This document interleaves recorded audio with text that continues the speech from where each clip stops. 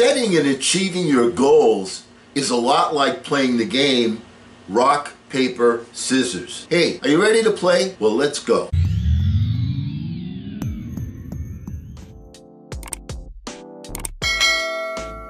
Hello again, everyone. I'm Eli's dad with Project Eli, where we educate, we lead, and we inspire.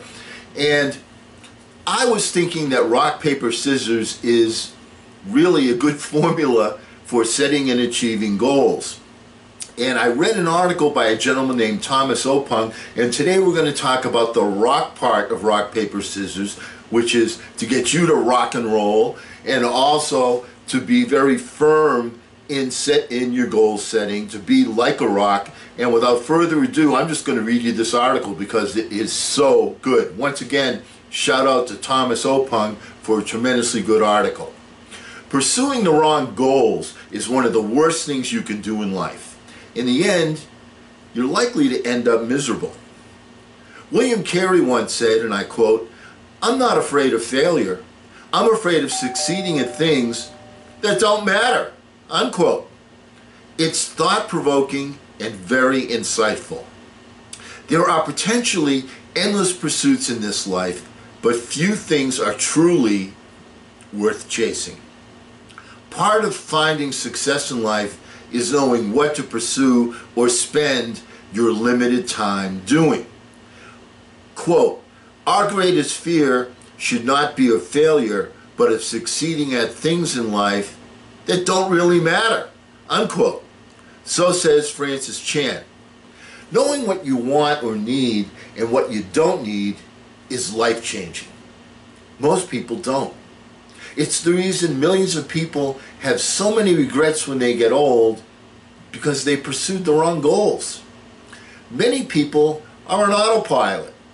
They're ticking the boxes society expects of them without taking time to reflect or think about what's really important for their lives. They get really good at doing the same things every day, but rarely pause to ask why or question the things that they've prioritized in life. Bob Goff, the author of Love Does Discover a Secretly Incredible Life in an Ordinary World, writes, "I used to be afraid of failing at something that really mattered to me. But now, I'm more afraid of succeeding at things that don't matter," unquote. Succeeding at the wrong goals can cost you your life. We should all routinely ask ourselves, would I rather fail doing something hugely significant and meaningful than to succeed at something that has no meaningful impact in my life? Never confuse a single defeat with a final defeat, says F. Scott Fitzgerald. Is it more important that I achieve 10% of things that truly make a difference in my life, or to achieve 100% of things that are meaningless? How much of your time is spent on the trivial or meaningless? When is the last time you took a risk knowing full well that you could fail? Most people do what they do out of fear of failing. They keep climbing the same ladder because it's the safest option.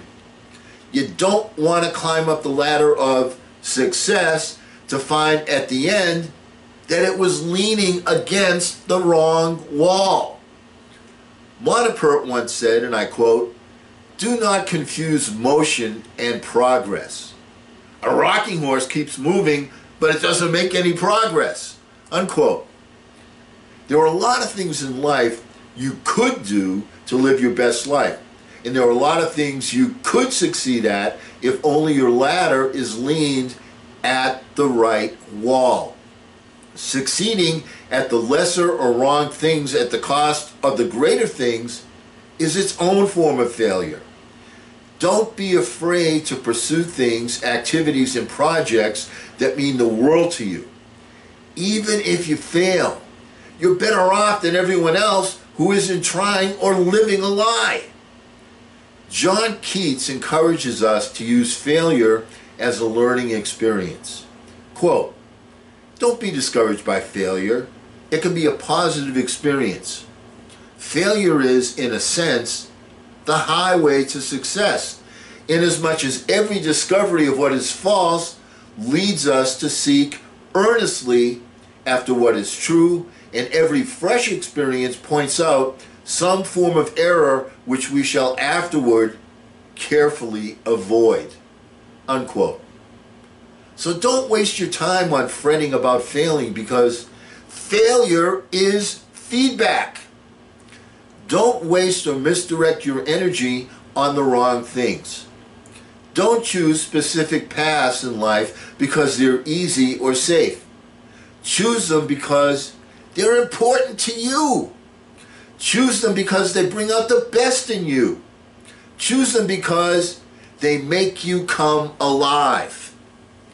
Make mistakes of ambition and not mistakes of sloth. Develop the strength to do both things, not the strength to suffer. So says Machiavelli. Choose your battles wisely.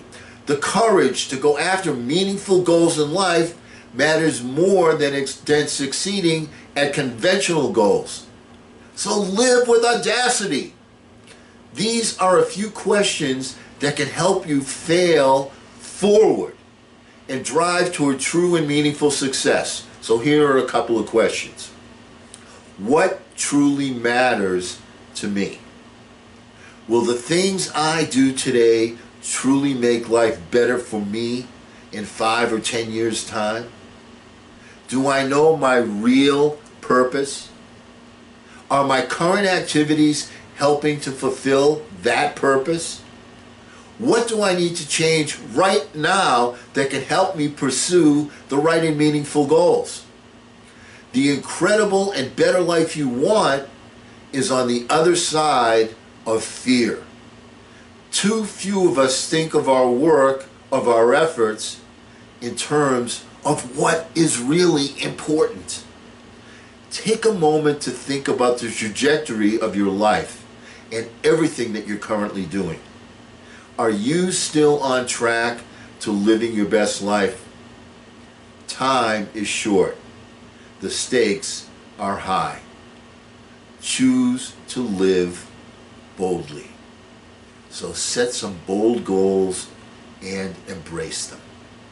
And because we're never going to end a meeting on a philosophical note, once again, big shout out to Thomas Opung, great article. Let's get out there and charge! I'm Eli's dad.